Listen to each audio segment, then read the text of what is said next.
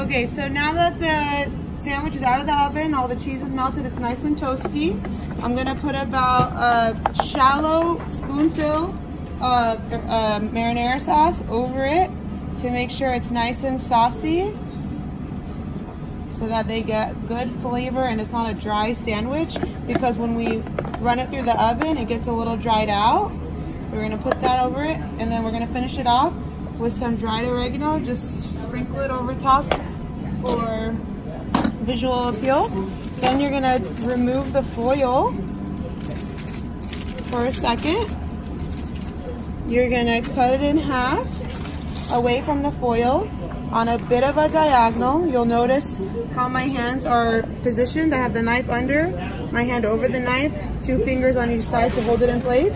Cut it on a diagonal, really nice clean cut. Then hold it together, place it on the foil again, and then I'm gonna get my box. Once I have my box, then I'm gonna grab the whole sandwich, open face in the foil, I'm gonna place it in the box. Okay, and then you have room on the sides to put the potato salad, the pickle, and the fork. And that's it. That's how it's done, my friends.